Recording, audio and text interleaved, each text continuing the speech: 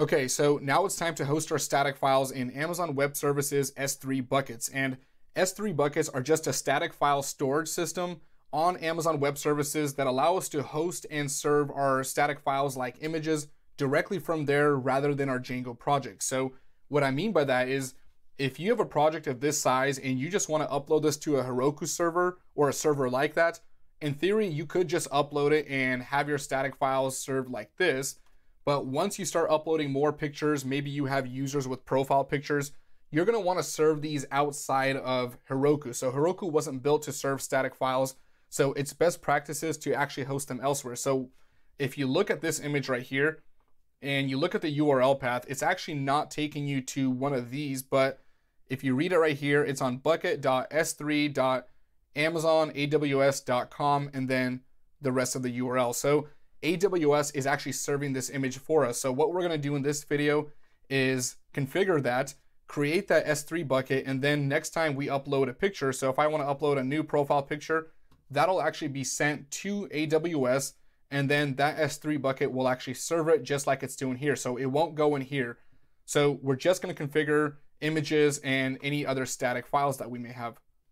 Okay, so the first thing we're gonna do is create an S3 bucket, and I'm gonna open up my settings.py file because this is where I am gonna handle all the configuration. So if I open up my browser, I actually just went ahead and took away all that configuration. So if you look at this, that image that was being served from the S3 bucket is no longer being served, but because we have this logo within our static files, it's now back to that path. So once I configure the S3 bucket and upload the image there, it'll change once that configuration is done. So let's go ahead and go to AWS. So just Google up AWS if you don't have an account yet, and go ahead and create one. So aws.amazon.com, and go ahead and put a card on file. It will require a card, but you won't be charged anything until you actually go above a certain usage. So go ahead and just follow that.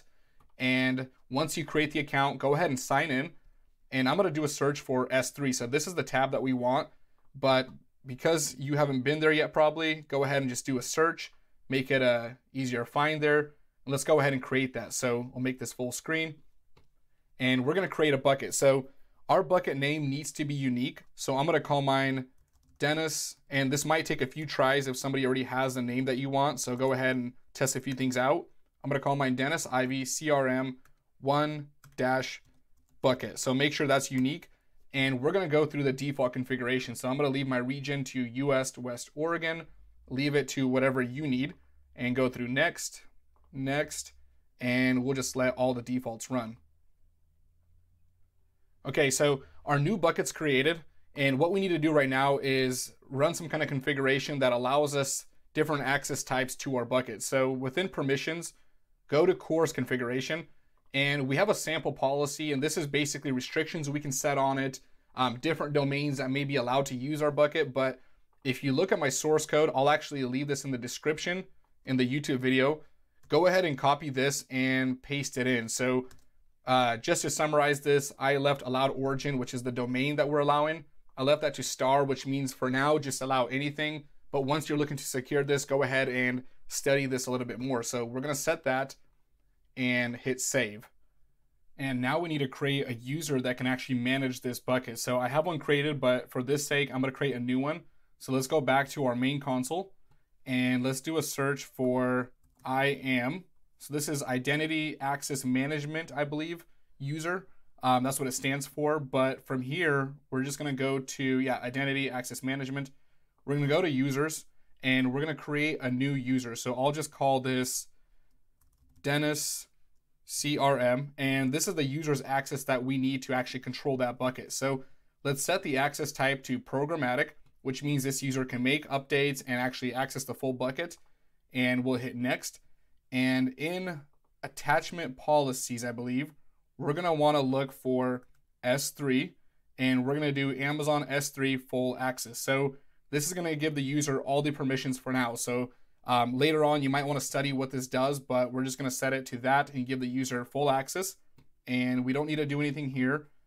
And now when we create our user, we're actually gonna need to get the user's access key ID and secret key. So if I just go ahead and copy this and go back to settings.py. So I know the right way is to actually set this up in environment variables, but I'll probably make another video for that. But for now, just don't share your code with anybody. Make sure they don't see your access key ID, secret key, or anything like that. So be very careful with this, but this is the way we're gonna set this up. So I grab that key and I set it to the variable of AWS access key ID. So go ahead and set that.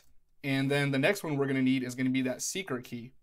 So we'll go back to our user and run one there, and we'll get this secret key. So again, make sure this stuff is actually hidden. You never share it with anyone. So we'll copy this and AWS secret access key. So go ahead and set that. So this is just giving us access to the user. And the last thing we need at this point is access to that bucket name. So let's go ahead and get that. So our bucket name, now that our user is created, we can go back and search S3, go back to our bucket, and the bucket name was Dennis IV-CRM1-bucket. So let's go ahead and grab this name and throw that into the bucket name. So our user permissions, our bucket name, and now we can access this bucket. So now we need to add a few more libraries to finish up this configuration. So we need to finish up this setup here. And this is where I'm getting this is from Django storages. So that's a documentation that lets us know how to actually finish up this configuration. So let's go ahead and just look that up. So we're going to do a Google search for Django storages. And I'm going to open up these docs right here. And we need to run this pip install. And if you look through storages, we're going to select Amazon S3. And again, this just lets us work with the backend and actually set up those static files. But first, let's go ahead and run that pip install. So I'll turn off my server and we'll just do pip install Django-storages. And storages also requires one more library. So if you read through this, we also need something called Boto3. And I'll just drag in this into my browser. So this is Boto3, and we need to run this pip install. So if you look through this description, Boto3 is an Amazon Web Services software development kit for Python, which allows Python developers, long story short, to work with S3 buckets. I won't go into details. So let's go ahead and just install that. So pip install Boto3. And once we have those two installed, what we need to do now is actually include storages into our installed apps.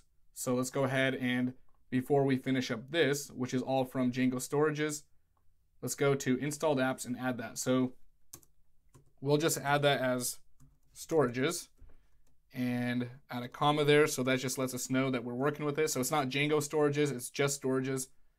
And to finish up this configuration, to show you where I actually get this, let's go ahead and just copy that and go into Django storages. And there's some minimal defaults that we need. So AWS S3 file overwrite, we're gonna set that to false. So the default is true. And what that means is that when we upload a new file, if there's a file with that same name, do we wanna overwrite that or do we wanna just add it and give it a different name? So I'm gonna set that to false because I don't want files to be overwritten. And we'll just set default ACL to none. So I won't go into too much detail, but this is the minimal defaults that you need at this point. So let's go ahead and set the file default storage too. So if I look this up, we'll pull this directly from right here. So this is going to be storages.backends.s3 boto3 storage. So we'll just paste that in as a string and we'll remove that. So this should get most of what we need set up. And there's a few things I want to take care of here. But if I go to my actual Django or my S3 buckets here, let's go ahead and actually upload our files. So let's go into our project and I'll just move some of this here. And let's go to our CRM project and go to static. I'm actually just going to grab all of this and upload it into my S3 bucket. So let's move that to the right here and let's just hit upload. And I can just drag all of these and push them here. So once I upload them, what I'm actually going to do is change it to where we're no longer relying on Django static files in the way that we have them set up. So what's happening here is if I go into my project here, let's go ahead and turn on our server. So we'll just go ahead and start that.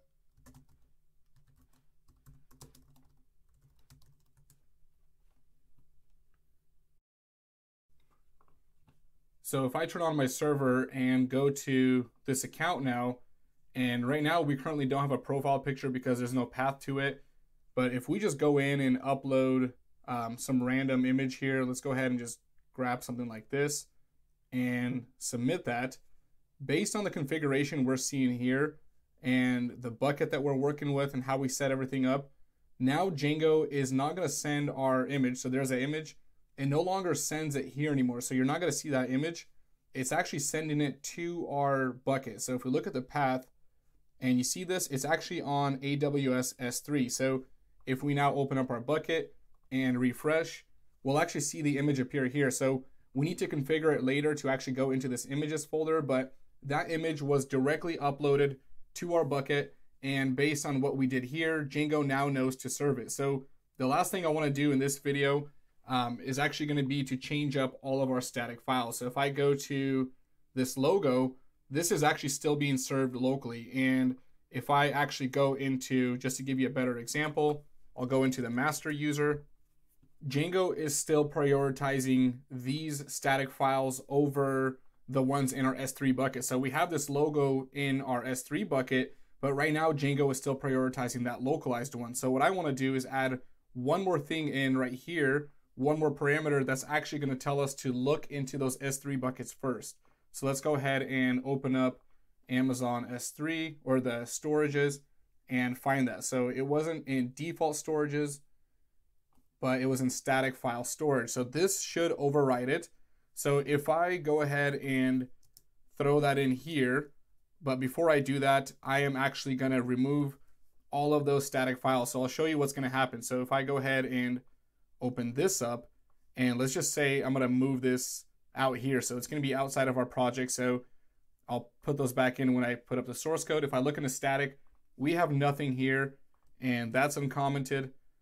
So if I open up the project, my static files include JavaScript, CSS, and images. So if I go ahead and refresh that, and that should stop serving them in a second. Okay, so all of that just broke, and that static CSS isn't working. But once I go ahead and throw that into static file storages right here, what's going to happen now is this project is going to look up into AWS S3 buckets. So those are actually, if I go ahead and look in here, we actually have all of that CSS right here and that logo. So now if I refresh it, because we added this, we can now have those being served from there. So let's go ahead and test this. Okay, so now if I look into this logo, if I look at that URL path, that's now being served from the S3 bucket. So that's it for this video. In the next video, we're actually gonna start putting this up on a server. So I'm actually gonna start with a completely blank project and throw that up on a Heroku server, and then we'll finish it up with throwing this site up there. So I'm trying to keep this as simple as possible.